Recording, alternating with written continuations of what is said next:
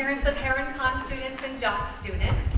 And we're going to start on time because we respect your time. And you've all rushed over here from 100 different places to be here on time and to learn about what are we going to do differently for our students for lockdowns. And this is Officer Rich Adonisio and Captain Pelletier and from the Milford Police Department. And we have just really developed a very, very strong partnership with our Milford Police Department. And they've been incredibly supportive in terms of training our teachers and our district staff around lockdown procedures. And the information that you're going to hear tonight, the district staff has been fully trained on this information. And we've got a really well thought out plan for rolling out this information to students. Officer Rich has already been, I believe, at the high school levels and middle school levels, talking to grade levels of students, letting them know what things will and how things will look a little bit different going forward in our response. And he's going to meet with our students. I think we're gonna organize a grade 2 and 3 conversation and a grade 4 and 5 conversation with students. That's going to happen on this Friday, October 4th. And then early on at some point next week, we will have our first drill. I will probably send an email, let you know before it happens in case people want to talk to their children about it, but they will have already been briefed by Officer Rich, and we're just going to walk them through and support them with any changes that and any information that we want them to know and learn so that they feel comfortable.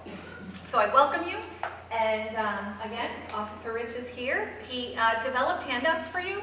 So we'll leave these just right on the side table, so if there's something you want to take home, I'll also probably print off copies and send them home with students tomorrow because there are a lot of people who aren't able to be here. So thank you very much. Good evening. Thanks for coming. So what I've done over the past couple of years, it started with our prior superintendent looking to move the district forward and get more in line with industry standards across the nation as far as the schools and their emergency responses. And our new superintendent has taken up that mantle and really helped me in a partnership of putting this together and actually, excuse me, getting it implemented in our school system this year. So this presentation tonight is the same presentation that I would give to any parents. Some of you may have, obviously you have children in the lower grades here and or at Jocks, but you may even have older children in the other schools. The presentation, the information you'll get generally is going to be the same across the board. It's a description of what the system is and how it's going to look differently for our students. And then once I've gone through, maybe a little bit as we go along, I'll kind of show you how it's tailored for the different age groups, because obviously what you would do with somebody like this is different than what you do with somebody like this. Different expectations, different practical implementation, but the basic system is the same. So, as I mentioned in this slide, the district has a strategic plan, and part of that strategic plan is to update our security measures and practices and policies to make them more in line with other districts across the nation. So we've set goals to have everything implemented by 2022. So with this, we're already ahead of the game for a change, which is nice. So this system that we're implementing is called ELR. Like the military, law enforcement loves its acronyms, so everything has to stand for something else. So ELR is simply Emergency Lockdown Response. It's short, sweet, to the point. There's an emergency in a building that requires a lockdown, and we have some sort of response. So it's pretty simple, a little more flexible than some of the other systems where their acronyms mean specific things along the line. Ours is intentionally open-ended because the system itself is generally open-ended. So it's a preferred method to respond to, the term of art is a violent critical incident, or VCI, because everyone's got school shooters, and that's what captures the headlines, that's what everybody is assuming we're talking about. And of course it is, but it's not the only thing that this system encompasses. You could have bomb threats, you could have suspicious packages, you could have just someone who maybe has come into the building on a prearranged meeting, and then things just develop badly and a situation goes sideways, and something that was supposed to happen becomes something that's not supposed to happen. That may be a situation that required the school to go into lockdown. So it encompasses all of these things and a reaction to it. So, provides a series of options beyond the practice of the standard lockdown. If you want to think of the, everybody understands what I can term as a standard lockdown, right? We shut out the lights, we lock the doors, we pull the shade, we move the kids to the safest corner of the room and keep them quiet. That's a standard lockdown. As I said to the kids as I've been talking to them, I don't need to focus a lot on that because you've been doing it for years just like the fire drills. You know that inside and out, no problem. And it's a response that still will be appropriate under certain circumstances. So we're not completely disregarding it. We're just moving beyond that being the only response to any kind of incident that might happen in our schools. So one of the things that it focuses on are the different kinds of abilities. Accountability, liability, survivability, and our ability, and that's where it starts to get tailored to the individual schools and grade levels. So for accountability, both you as parents, it's the same sort of thing in general. What you're concerned about and what we're concerned about as administrators, the superintendent, the police department, is knowing where all of our kids are when all is said and done. So you have that same concern. So we have plans for how to account for our students and where they are. Liability is something that anybody has to consider both on an individual level, i.e. the teachers who are actually in the room making these decisions, especially at the younger grade levels, as well as the police department, the school district itself. So I left this in because I feel this is important to understand that we're a very litigious society. Everybody has to be held responsible for whatever bad thing happened to you. So the fact that there are lawsuits after these awful incidents that we see on TV, it's a fact of life. But across the board, every time that an individual has been found to have acted proactively in the interest of saving lives, those suits have been unsuccessful. So the important takeaway from that is that the legal system, the court system, recognizes that if you're acting in the best interest of the children, the decisions that you make to save lives, you can't be held unlawfully accountable for that because you are doing it in the best interest of the children. So it's something to consider because we have teachers that we're entrusting our students with in all spectrum of things on a daily basis, and now in this topic under an emergency situation. And this is something that I don't need them thinking about when I'm asking them to make decisions, to be adults in the room and make a decision. I don't need them worrying about, am I going to get sued and lose everything for this? So this is something it's a little hard to look at, but it's important because most of us don't have any experience with, a lot of us don't have experience with firearms. Most of us don't have experience with war or any kind of thing where you're exposed on the wrong end of firearms. So this is an important statistic that I gleaned from the various research and the various training I've had, that it's not like the movies at all, where one shot and the bad guy goes through the plate glass window and never gets up again. It's not like that in reality. It's 75% of all gunshot wounds are survivable.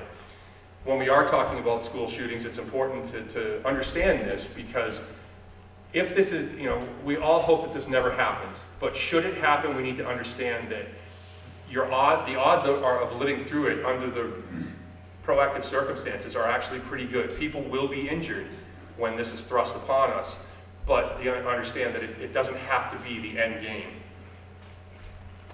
So our ability, we customized both the implementation and the practice of the drills with our different grade levels.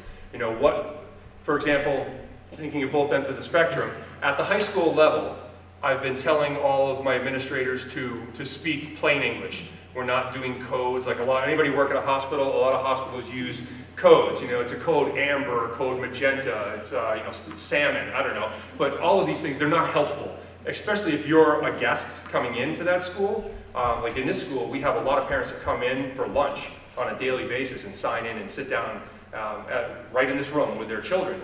I don't need that parent not understanding some magical code or your code unicorn. I don't need that. What is that? I want them to understand in plain English what it is.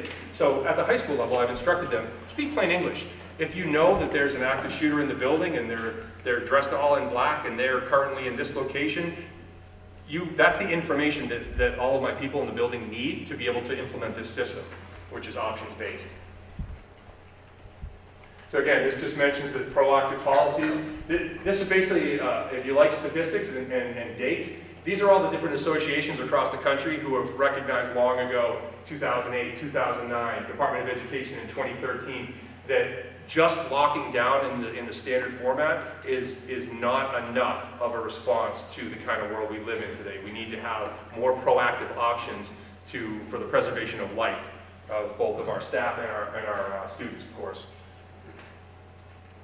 So the vast majority of these violent critical incidents, they're carried out by a current or a former student. You know, statistically, historically, that's the way it has been.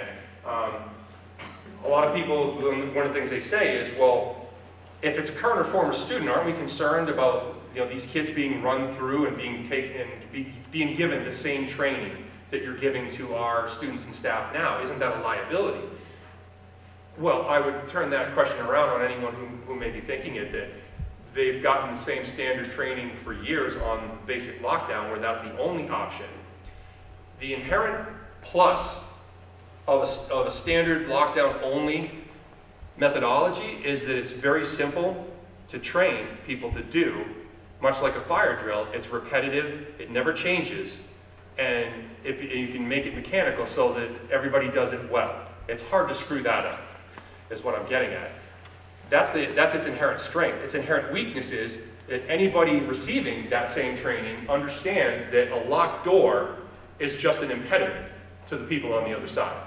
So the premise being that if I go to a locked door, oh, well, shucks, I can't get in. I'll go to the next room. Oh, it's a locked door. Well, if you think about the bad actor in the building, they all know what a locked door means. They just need to get through the door. So that's the inherent weakness in standard lockdown only. The variability of the ELR system is actually its greatest strength.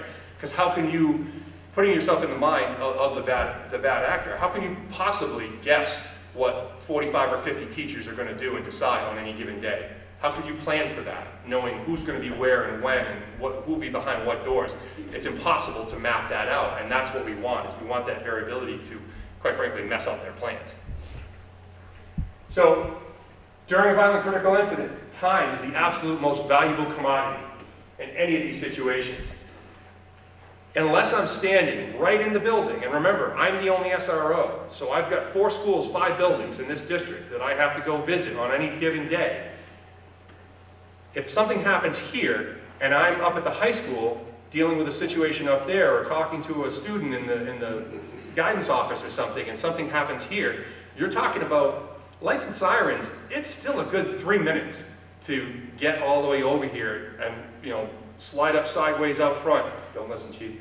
And jump out and start dealing with the situation. So for those 3 minutes, the people that are inside this building are the ones that are essentially in charge at that moment. And everything that they do to buy me more time, and all of my brothers and sisters in blue who are absolutely showing up. If one of these calls goes out, I guarantee you the cavalry's coming. They're coming from everywhere, not just Milford, every surrounding town. We will have support, but it's still going to take time for it all to get here.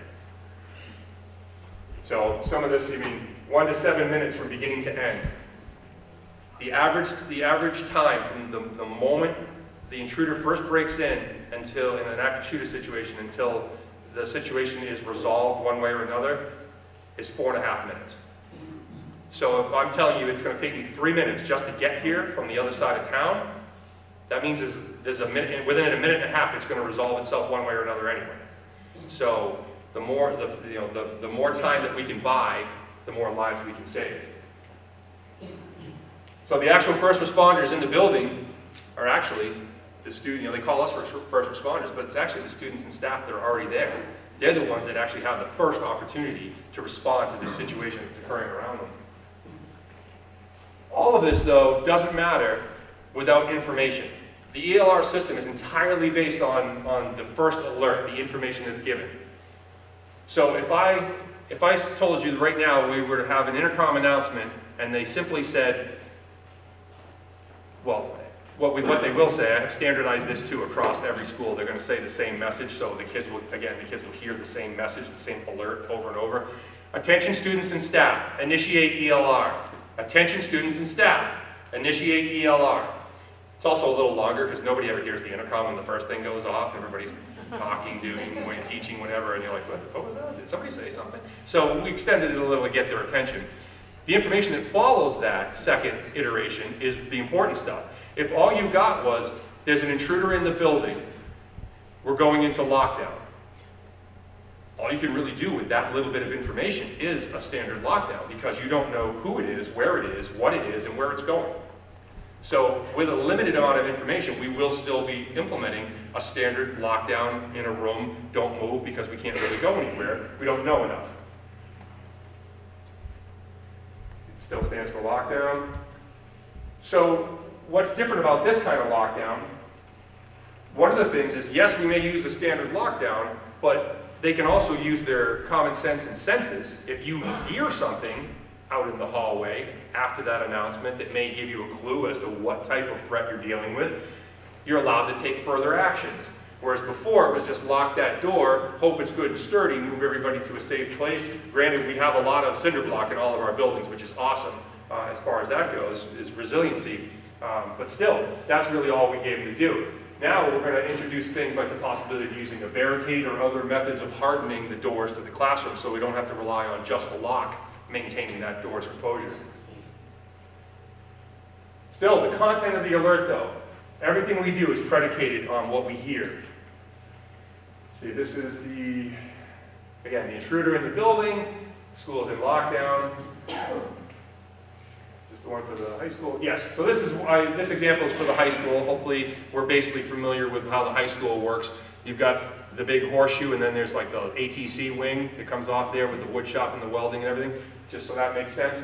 So if the announcement came across, attention students and staff, initiate ELR. There's a person with a gun shooting in the area of the high school main lobby. They're currently heading down the hall past the gymnasium.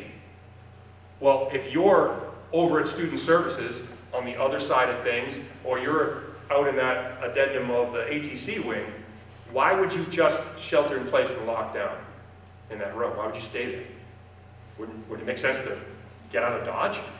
Especially like in ATC where they have all those doors and roll-ups and everything for easy access. But prior, we had the one standardized response. So now, with the ELR system, we can do a traditional lockdown. We can evacuate.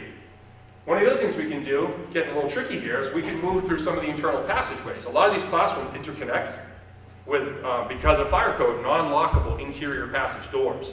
So if we lock our main door, shove a desk against that, maybe tip a file cabinet over, in a real emergency, not during a drill, I promise I won't break anything. If we do, barricade that door, secure it as best we can, and then we still are hearing noise coming towards us, we realize, wait a minute, this room, we can go through here, and then we can go through the next room down, and suddenly we're one classroom away from stepping outside in the hall and getting to a stairwell or an exterior door to get out of the building. So moving through these internal passageways is something that we're going to encourage the thought process of doing that. Of course, barricading the main doorway, and the last ditch the last ditch option is preparing to counter. This far and away can be the most contentious thing, especially for your age group, for what do I mean by that. Again, general information purposes. To counter does not mean to fight or actively seek out an engagement. Counter simply means to prepare yourself for the eventuality that someone that doesn't belong in your room is coming across that threshold.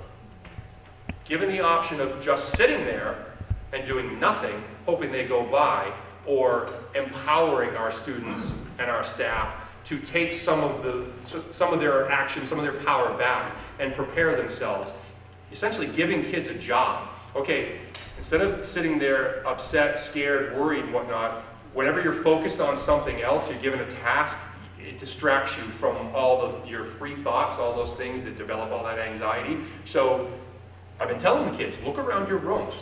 Think about it every day. What kind of assets do you have in your room? If you're in an English room, are there a lot of large books, the things that you don't ever want to actually touch or read? There are a lot of large, heavy books on a bookshelf, perhaps.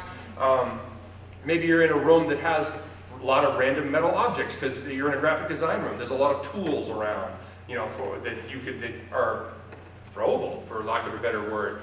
The idea being that if you have to respond to somebody coming into that room, doing something, again, is buying time.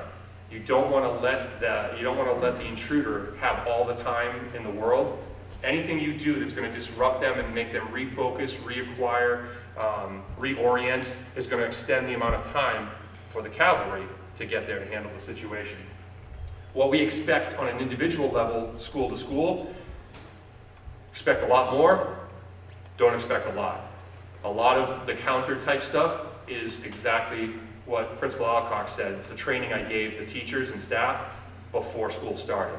A lot of it's going to fall on them. They are truly the shepherd in this situation, and a lot of the action is going to be in their court. Evacuation is always the preferred method of dealing with a deadly threat. Because if you're not there, you're in pretty good shape. So anytime that we can get away and get outside, away from it, whether that's by doors, by windows. We have a couple schools that have second floors. They have some unique challenges compared to, like, say, the high school that's all one floor. Every window is a good option. But still, any means necessary to be outside and away from it is the preferred method. Internal movement, I talked about that. We can go back and forth between doors. Again, a locked, barricaded door, then breached, but all the students were moved 3 classrooms down. You've just bought me a whole bunch more time in my response, because now they've got an empty room that they spent time breaching, and there's nobody there. So what does it look like? This is a slide I picked out from one of the presentations that I attended. Barricading can look just like that. I don't think too many of our doors have huge windows like that, but there are a few that have the big side light on the next to a door. Most of our doors have windows in them, thus the shades. And the shade is great for obscuring view, but again, we're relying on that lock not to fail or be breached. In this situation, whether that door opens in or opens out doesn't really matter, because the doorway is now filled with junk that you as the bad actor have to decide. Do I spend time trying to deal with this, or do I truly move on because I don't have the soft target anymore? I can't even get through this. So I've advised students to, and the same as I did the teachers. In the beginning of the year, I asked the teachers to look around their rooms as they're setting up for the year and make this a consideration to the best of their ability. Some rooms have a smart board, you can't move too many things around because the class has to orient towards that. But other objects, you can think about, where can I put things to make them easily movable? And I told the kids, think about that. When you go to your next class after a presentation, sit down in your seat. Before you start talking to all your friends, before class starts, look around. Where are you seated in relation to that door? Number one. What things are around you that would be your assets in a bad situation? What things could you enlist some of your classmates to help move? What kind of things around, if I had to counter, what would I grab a hold of? What's the thing that I'm going to have, the tool that I'm going to have ready? The older kids, that's what I want them to start thinking about that, because a lot of this training is free. It happens right here. They can be thinking about this stuff in the sense of preparing themselves, because the last thing I want either my students at the older levels or my staff is to be making this up the day of. We always fall to our highest level of training. We never rise to the expectations that we set for ourselves in our mind.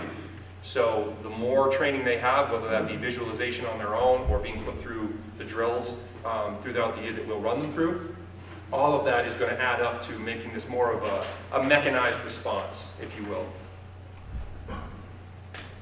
So again, countering is not the same as fight. We're not teaching him ninja skills. Nobody's going to come out of this learning how to ground and pound in the octagon. We're really talking about just methods of disrupting a dangerous person's ability to inflict maximum harm, because ultimately that's what they're here for. That's their goal. Whatever their plan was, that's what they came into our buildings to do. And I want everything I can to screw up their plans. It can be something as simple as, I said this to a group of 6th graders today in their cafeteria, had a whole table, it's 12 or 15 of them sitting around on a table, and I said, now granted, remember, they're 6th graders, so they're not much different than our 5th graders here as far as size, age, development, and most of them are about this big, and I'm not that big, and they're seated and I'm standing, so I said, guys, look at it this way, I'm not looking for any kind of special skills. If I were to lay down on the floor face down, and all 12 of you got up and piled on me, I can guarantee you I can't get up. If you lay on top of me, it's not a big skill to just flop on top of someone. They probably all do it on their own anyway. Half the time they're getting yelled at for doing it in class, right? So it's something they already know. It's an inherent skill. as a young kid. That's the kind of thing I'm talking about. If it ever comes to that, we're not looking for any fancy dynamics. It can be just as simple as tying somebody up and, again, disrupting. Here's an example. You've got, the supervisor, you've got an adult there, these are some older kids, and so they've already done the counter, they've already thrown out every object they could at this person, disrupted them, knocked them down, disoriented them, and they're buying time until law enforcement can get there. So what ELR is not. It's not about security. Security is the kind of stuff that we've already set in place when we've had all our exterior doors locked. They're all key pass operated. You all know when you come here during the school day, you get a buzz to be let in. Those are all the kind of security things that we've put in place. The cameras that watch our hallways and whatnot. Those are the kind of things that keep people out. But we're talking about what now situations. Our security's been breached. So what do we do with it after this point? And it's not a fighting or defensive tactics class. Here's a good stat for you. 84% of all violent critical incidents end by either the assertive actions of police or civilians or by the suicide of the suspect. Only 16% are resolved by no assertive action. And those are the few where they actually just leave the building. There's so few where that happens. Generally speaking, somebody does something assertive to end that situation.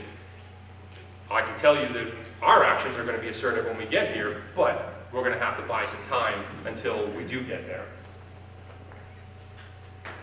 So that's the end of the general information. Again, now kind of tailoring it more towards our younger kids.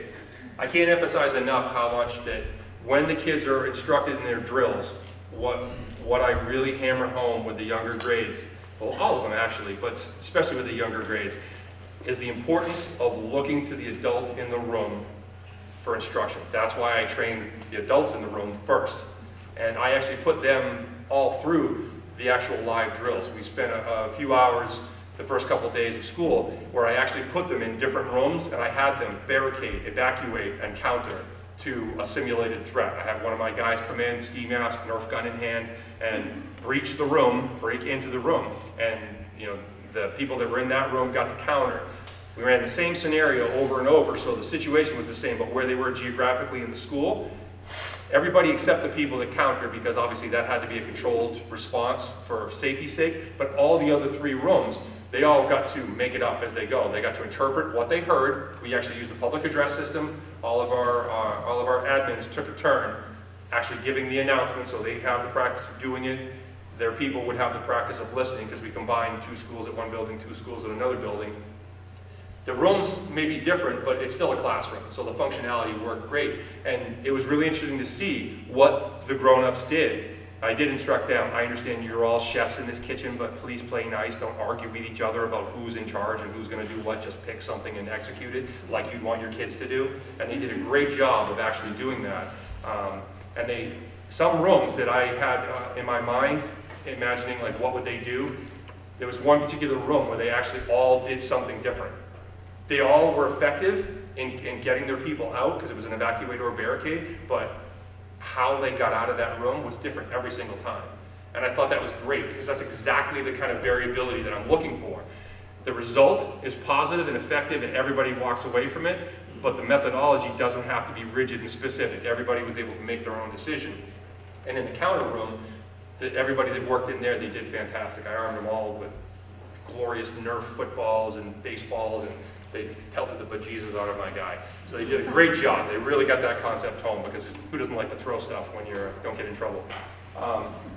So where it's different with the younger kids is really making sure that they focus on the adult in the room, giving them those instructions. I don't expect the kids to be making their own decisions. I expect the younger kids to be following instructions and then carrying through, helping to the best of their ability, focus on teamwork, because obviously a 4-drawer filing cabinet is a pretty heavy object when you're in 3rd grade.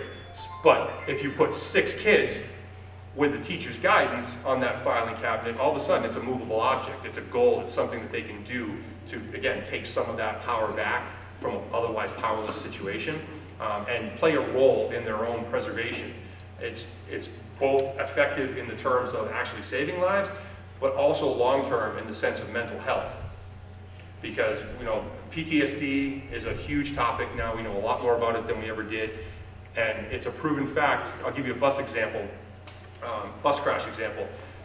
During a large-scale bus crash where there are many injuries, if you take someone who has a minor superficial cut, and as a first responder, you see that person freaking out, locking up, getting that 1,000-yard stare, and you give them a job, and you say, hey, what's your name?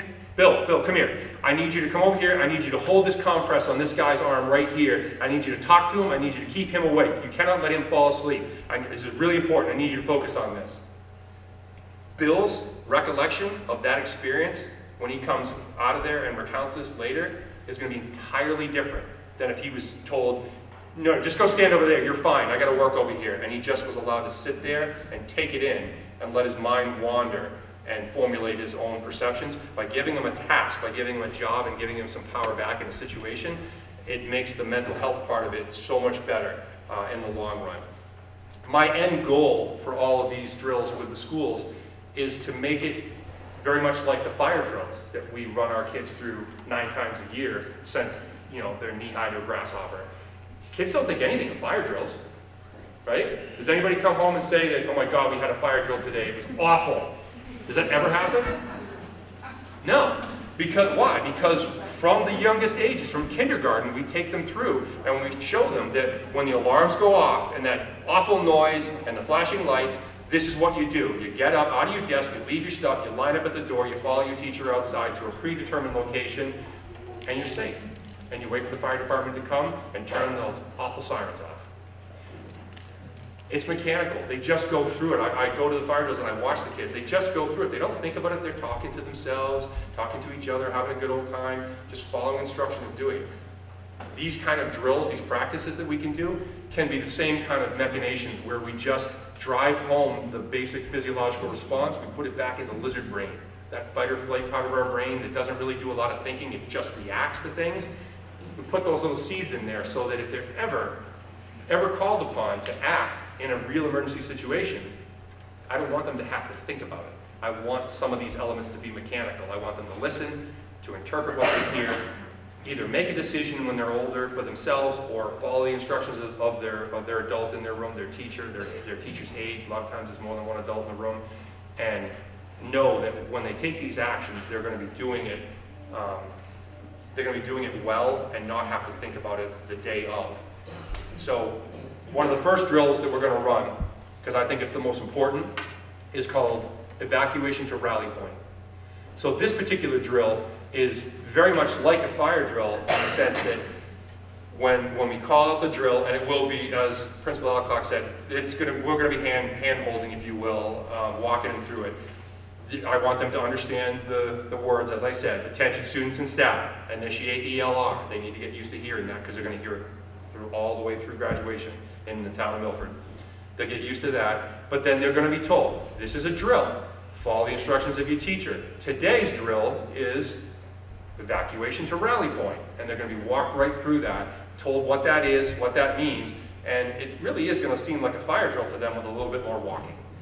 Because the way it differs, right now for a fire drill, they exit out the doors, down the halls, out the exterior doors, go to their little locations, line up, and they get counted and checked off, and green card, red card for if I'm missing anybody, right? They're used to that, but they're still in view of the school. So if we're evacuating this building for an emergency that's in this school that calls for us to evacuate in a hurry, I don't want them anywhere near the school. I don't want them anywhere near a window, hallway, doorway, whatever. So that's the only difference is they're going to get out the same way, but then we're going to take them to rally point because we need to show them that if, for example, any kid of any age ends up outside the building by themselves for some reason.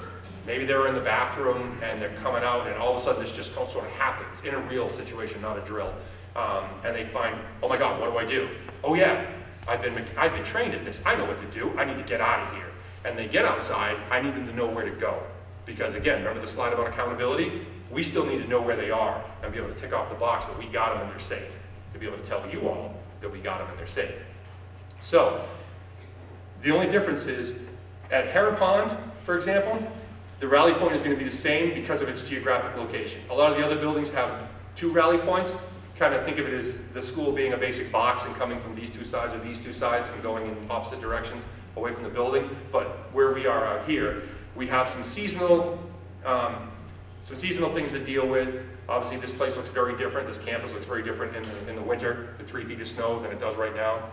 So we have some options that will be different in the nicer weather. They have a rally point. They can actually go out through the back playground there around the back of the baseball field. There's a power line trail that's easily wide enough to drive like a side-by-side right through.